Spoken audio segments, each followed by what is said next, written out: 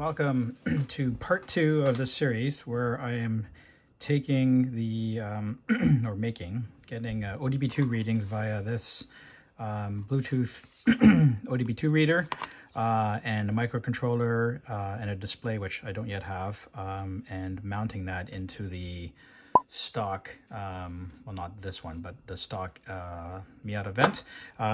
To follow along with this, I'll post a video up above for part 1, so you can watch that first if you haven't followed, or if you haven't done that yet already, just to get some background, because I'm not going to go into great detail about what I've done so far. Anyway, this is I'll call it my first draft still, because I may still have to make tweaks, but this is my 3D printed model of the vent that I will be using, and it is a match to, in terms of dimensions and sizing, to the actual stock unit.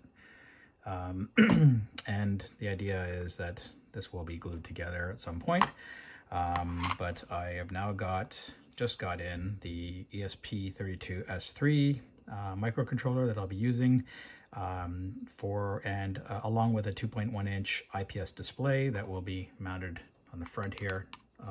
That'll be obviously covered with a vent ring, and that'll be part of the vent system. As I mentioned before, you've got some air movement through that vent that will insert in, display will be there, and then the stock ring will go around, and it'll all be secure into the driver's side, right side vent. Anyway, just a quick update today, because I haven't got all the bits and pieces, but just to show you what I'm thinking in terms of the mounting of the controller and this is the 40-pin FPC connector breakout board. The general, right now, where I'm thinking of going with this, and I haven't really landed for sure, is probably going to be gluing, these pieces will be glued together, but this will be mounted, the microcontroller will be mounted onto that area there. I've already confirmed fit with this here. And then this guy, because of the ribbon cable, will come through from the display here, and I can't really bend it. We'll have to sort of slide in here, so I'm probably going to be mounting this either like that or flat, and then I need to solder roughly 27 cable wires to the microcontroller, because yeah, the display is just it's actually meant for HDMI connectivity, the display, so it needs a fair bit to work with the world of ESP32s. It's a RGB and SPI interface, and that requires, again, I think it was 27 connections to talk from the microcontroller display. That's why I needed to get this monstrous ESP 32 unit with lots of pinouts. So anyway, that's where I'm going with this. I have some modeling to do. I'm kind of maybe going to wait for the display, because I want to test the connection and the spacing of everything.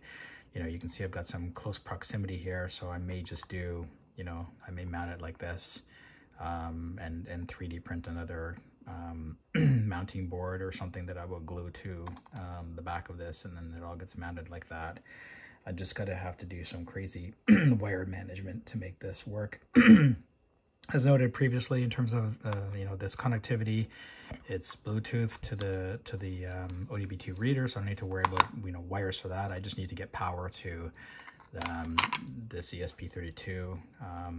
I may just do a switching regulator to the 5-volt VIN pin onto the board, or I may just hack a USB micro cable just to plug in, make it a little more plug and play. Just noticing here too, this does come with RGB LED, so I could even get some funky glowing stuff here if I wanted to inside the vent. I don't know if I'll get that kind of bling going or not. It's maybe a bit out there, but we'll see. Maybe I'll just have some fun with it. I'm also actually considering, I'm not sure if I'm going to do this or not, but I do, one of my go-to apps for controlling, IoT stuff is called Blink, BYLNK.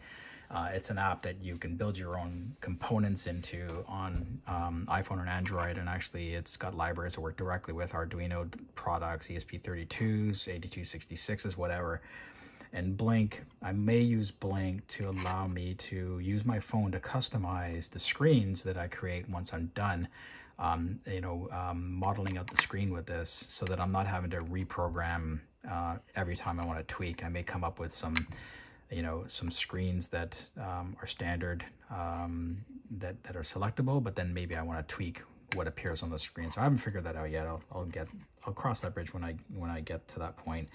I also have to double check the display because I'm not sure. I think I got the one that's got a capacitive touch, and I'm pretty sure that between this guy, the FPC connector, it does have the pass-through for a touch interface. It's got a 4-wire touch interface to it that I can then interface with the ESP32, and it's just a matter of, you know, making the library, getting all the right libraries working together to both obviously render the graphics as well as interpret touch on the display for this guy. All right, milestone unlocked. So I have the display, obviously, as you can see here. As I mentioned, you can see a rat's nest of wires between the ESP and the display. I'm going to talk a little bit about connections. So the previous FPC adapter board I talked about, it's not going to work. It's actually made for a different LCD. So I got a couple of these. Essentially, there's the connection from the screen, and then I will be removing this guy and just soldering directly to the board itself. So that's that. I gotta be it's a bit delicate here, so I gotta be careful, but just to give you an idea about how, and I apologize that my light in my room may be shining in the way here, but show you how the screen kind of will fit in here. It actually does fit within here. I just don't want to push it. And then you can see the ribbon cable will slip through there, and then all these pieces will be in the back. And also that width will fit the shell that I have here. Anyway, you're here for the excitement of hopefully seeing this display show itself off. So I'm going to try to do this. The last time I did this, I had a lot of reflection from the light above, so bear with me. Showing this guy off, just showing a bunch of colors.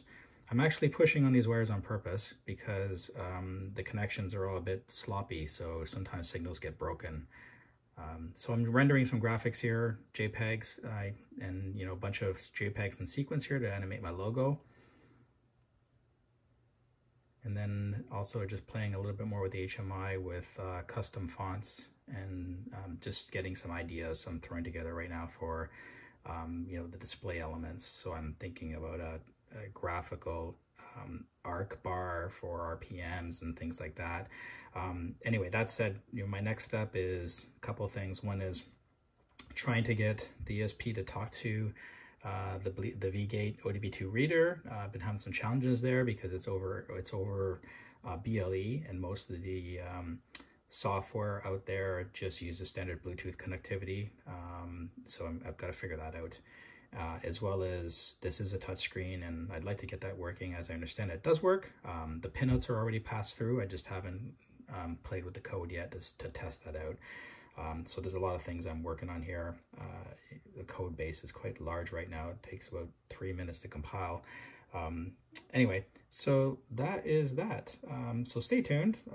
As I progress and hopefully have more successes, I'll post another part to the series. Thanks for watching.